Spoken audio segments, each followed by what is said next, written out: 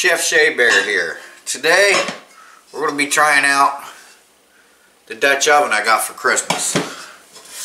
And I thought we'd make some soup beans. So let's go ahead and make a pot of soup beans, see how that turns out.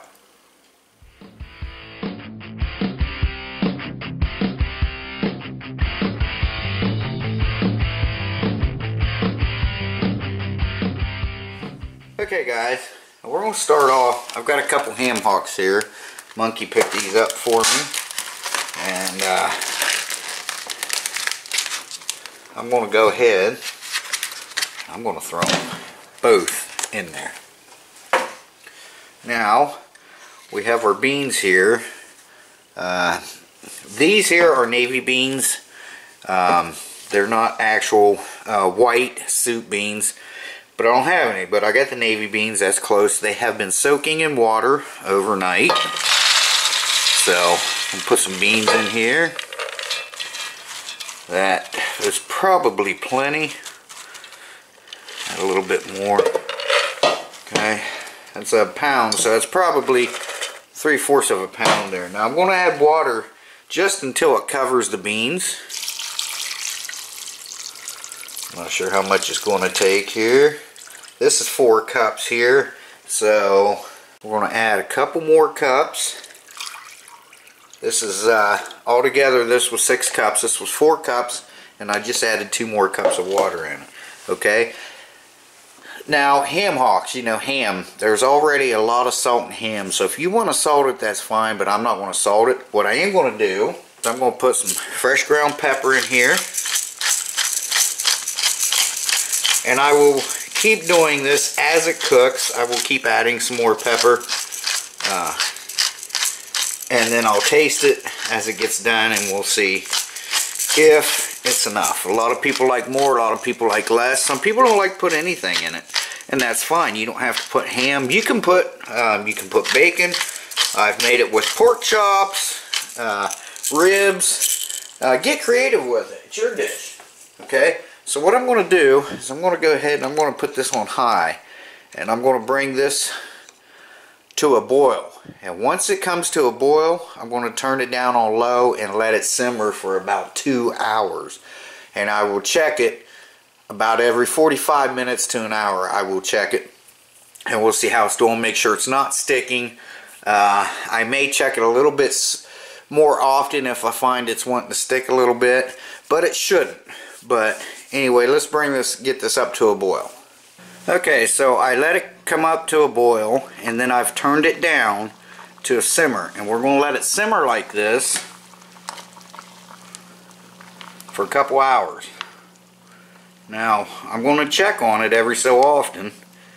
Make sure they're not sticking, which they're not. And I'll show you as we progress the difference in the coloring of the broth, the juices, and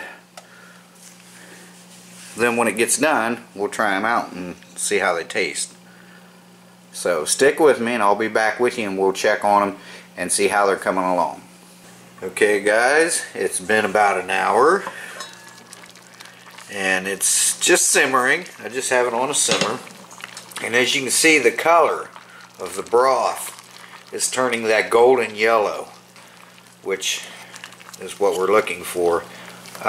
It's not sticking. I've been stirring it about every 20 minutes, so I think we're doing good. I think we're going to give it about another hour and 20 minutes. Now, if you're doing this in a crock pot, it's going to take 8 to 10 hours on low. It's going to take 4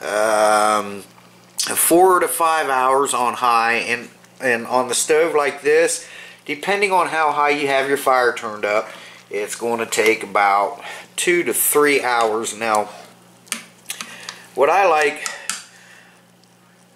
to cook on the stove top. I like cooking with gas, with a flame, and in the oven, I like to cook with electric. Now, this is both. This is just electric. Both the range and the oven is electric.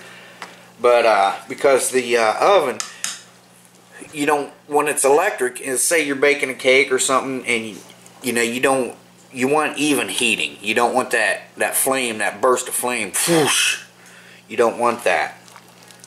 Now, flames are good for like boiling water or something like that. Speaking of flames, I was going to cook this outside on the fire, but it got really breezy, and it's been looking like it's going to rain all day now. It hasn't rained, but it is pretty windy out, so I didn't want to make a fire out in the, you know, in the wind like that. So we got this looking pretty good. I'm going to let this simmer for another hour.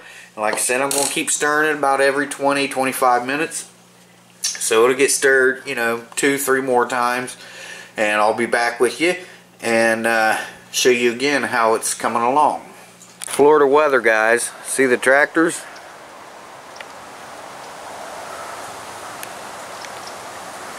It's raining out back, but it's not raining out front. Gotta love it, right? Okay, guys. Final check. I think it's done. Oh yeah. Look at the sauce, and the meat is falling off the bone. Nice. Nice. Like I said, I wanted to do it on the fire, but it finally did end up raining in the front yard too, but it was just too windy today. So we're going to get Mrs. Shea Bear out here, and we're going to let her give this a try. Look at that meat falling right off the bone. So we're going to have her taste test this, and we'll see what she thinks of it. Okay, we have our taste tester, Mrs. Shea Bear, in here. Shea Bear. So, excuse me, she's going to take a bite of this and see what she thinks of it. Be careful, it's very hot. Yes, it's steaming. Like I said, nothing fancy. All we put in it was pepper, so.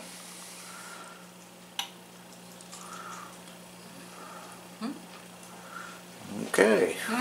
Get a thumbs up. Does it get a monkey paw up? Yep. Yep. Okay, cool. Do it again. Very good. Just in time. She just got home, what, about a half an hour ago? Yeah. So yeah, we did that. We timed it just about right. Yeah. So it's a good thing, like I said, that we didn't do it on the fire because it started raining before it was done. So anyway, guys, thanks for watching this episode of Chef Shea Bear. Hope you liked it. And if you guys give us a try, let me know in the comments below how it turned out for you guys. So I'm ready to eat now. okay, she's gonna eat. So okay. Okay. Well, Shea Bear, the myth, the man, the legend. I'm gone for now. Monkey says she's out for now. Bye, y'all. Bye, guys. Thanks for watching.